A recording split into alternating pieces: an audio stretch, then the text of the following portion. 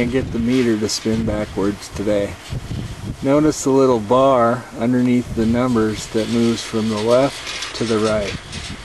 This is with the windmill off, indicating that we're pulling power from the grid. Now I'm going to go and turn the wind turbine on.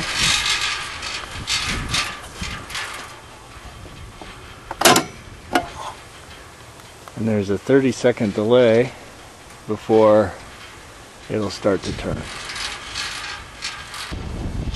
Okay, the brake is released in the motor, and now we're starting to come up to speed. 10-minute average wind speed right now is 14 miles an hour.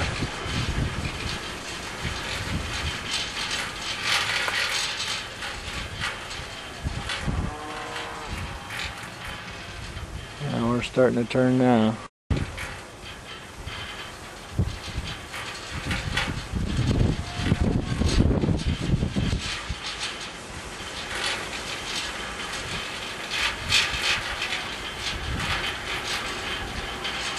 Alright, and we're generating.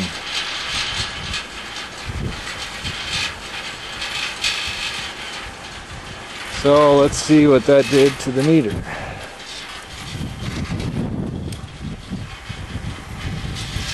Zoom out a little bit.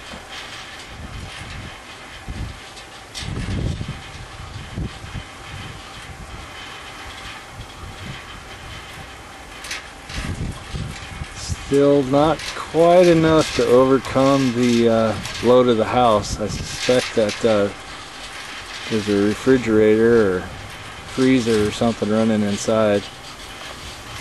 That in combination with the pool pump is probably more than the windmill's putting out right now. So I'm going to go turn the pool pump off.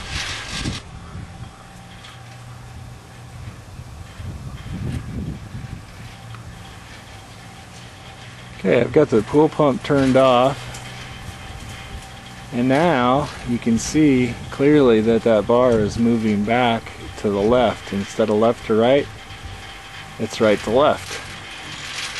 That means that we're now producing more power than is being consumed in the house, and we're in essence spinning the meter backwards and getting credit for that power on the meter. And here's my monitoring software that shows the startup of the windmill that I just filmed. And I'll zoom in here. You can see that it looks like we've peaked out so far at about 4,700 watts. And as you can tell, depending upon the wind speed, the output fluctuates. And you can further see that by looking at this graph, where it shows that the current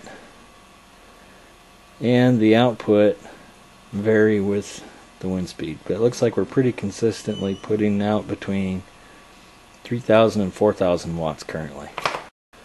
Pretty cool.